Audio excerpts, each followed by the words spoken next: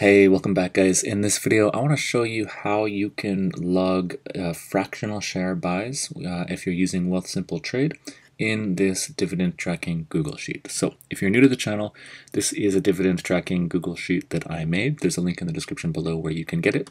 But if you are already using it, which many people are, now that Wealthsimple Trade has this new feature available, I'm just going to run through what it's actually like to buy a fractional share with Wealthsimple Trade and log it properly in this sheet so all of your totals add up correctly and you see exactly what's going on with no errors.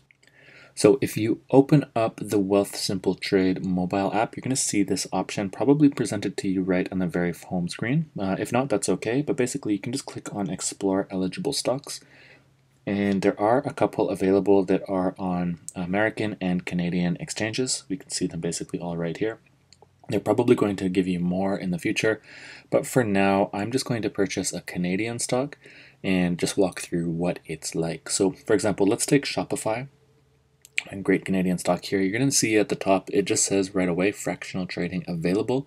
You can click on this, to toggle that. Basically, if you see the little pie chart here in the top right, and ultimately, all we need to do is when we want to purchase it, like, for example, this is $1,900 for one share, so that's part of the reason why they're offering fractional shares on this one in particular. But anyways, just hit buy. And if you have multiple accounts available in your Wealthsimple, just choose which one you want. So I'm going to pick tax-free savings account. And again, at the top here, you notice it says fractional trading is here. Enter as little as $1.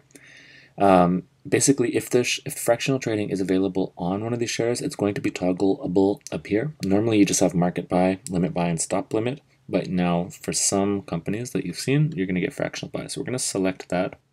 And the way that you do this is you just put in the amount of money that you want to spend, and it's going to give you an estimated amount that you're going to receive in basically decimal form of that company. So let's just put in a number. I'm just going to pick a random number. Let's go with $7. So I'm going to purchase $7 of Shopify, and that's going to work out to be an estimated quantity of about 0.0036 shares.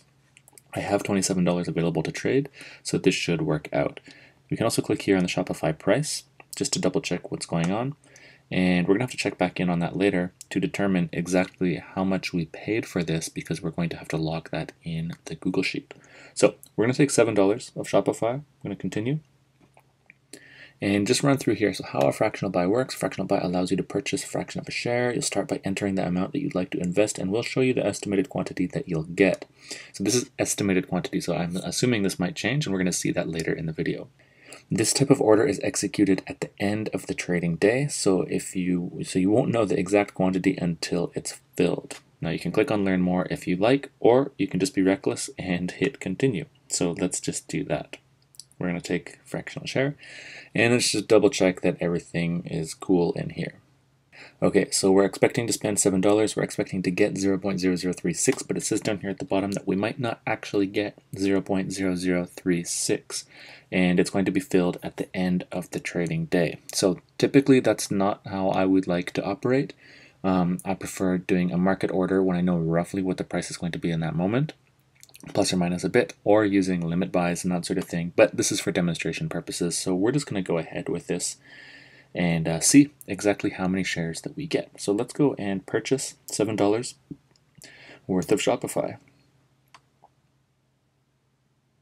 Okay, there we go. It's been sent, but we're going to have to wait till the end of the day to see exactly how much we got. But while we're here, let's click View Details and see what's going on. So we have a fractional buy pending, $7 Canadian worth of Shopify. It's pending at the moment. We've submitted it at this time. Submitted cost, estimated quantity, estimated cost, and estimated total cost. So here we go. This order will be filled by July 20th at the end of the day, and orders could be canceled, and the number of shares may vary of what you actually purchased. And we can cancel this order up until an hour before market close. So that's okay. I'm not going to cancel. We're actually going to run through with this and see what happens. So I'm just going to pause the video here and fast forward until the end of the day, and we're going to come back in 1 second.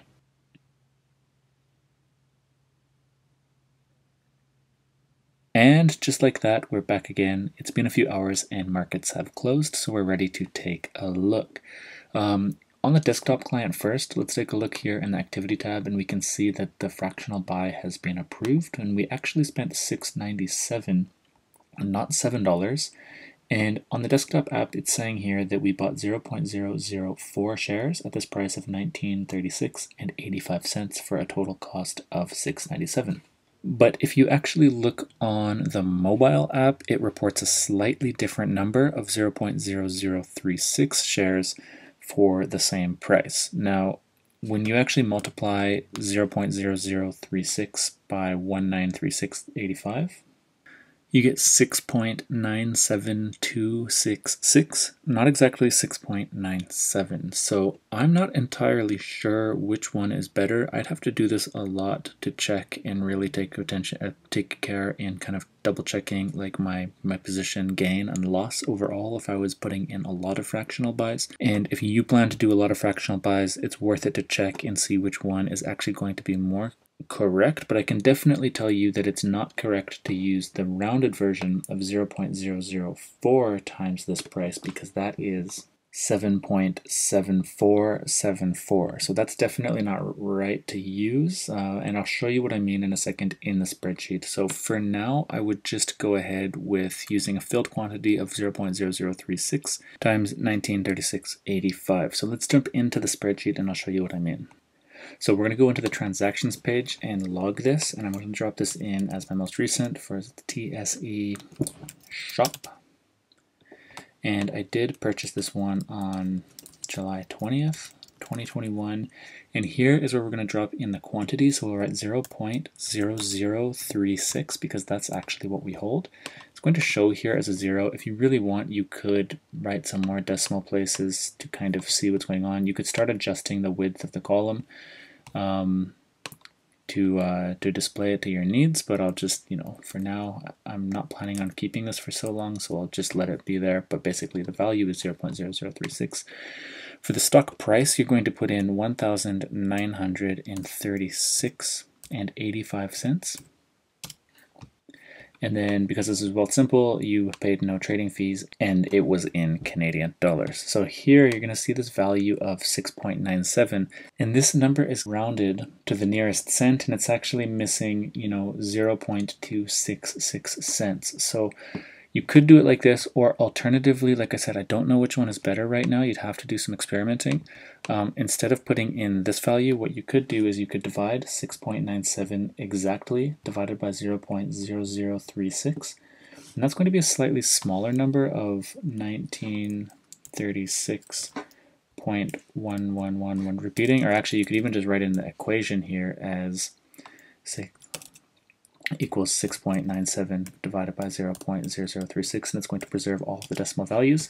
Either way, it's going to show you this. This will result in the actual exactly tracking $6.97 leaving your account, versus the other one exactly tracks the price that Wealthsimple is displaying to you as buying. And I know from using the spreadsheet that sometimes these little tiny discrepancies on which decimal place or which rounded number to use can cause problems over the long term. So again, you'd have to double check, later on if you follow this method by putting in the price that they display, or the method where you calculate it. So this one is not rounded. Either way, one of them is going to get rounded, and one of them is correct. I don't know which one yet. But anyways, that's basically what you have to do. So you put in the fractional quantity, and let's just, for simplicity's sake, just put in the price that they quote you. And then if you're starting a new position, as always, you would come into the portfolio tab and just drop it in here, TSE shop, and you just fill out all of the regular stuff in here. So this would be information technology, and this, and if I wanted it to get included in the table, I would turn off the filter, and then I'd click somewhere inside the table, and I'd turn the filter back on, and now it would be included. So that's how you do it. I'm still, like I said, I'm still really not entirely sure when we look at the transactions which is better. It seems like it doesn't make a difference, but I know from using the sheet that, like, my sheet that we see tracks exactly to the cent what Wealthsimple reports, and so I'm really interested to see if this rounding error would get like increased if you had done this a lot. Even when we click onto the transaction confirmation and open up from Wealthsimple and look here at the details, it's also saying that we have this exact quantity of 0.0036 and the price per share of 1936.85, and then the gross amount of 697. And even here, it's not clear about which number they're rounding, because they're either rounding the 697 or the 1936.85. Again, not clear enough yet. If you don't care, you know, for a little fraction of a cent here or there, and you don't plan on eventually having thousands of dollars in this position, it might not matter. But if anyone ever does kind of do this a lot and figures out which number Wealthsimple's rounding, let me know. I'm probably not going to find out myself because I don't plan on using fractional shares to that amount where it starts becoming significant. But we'll see. So anyways, guys, that was a lot of talking. Hopefully I didn't lose you there in the rounding errors that are possible with this, and hopefully it's helpful just to see what it's like walking through exactly the process of buying a fractional share on Wealthsimple Trade and then logging it here in the transactions tab on the dividend tracking sheet. And then just some of this, you know, thoughts of whatever's going on. So guys, if you made it this far, thanks a lot for watching. I hope this video helps, and I'll see you in the next one.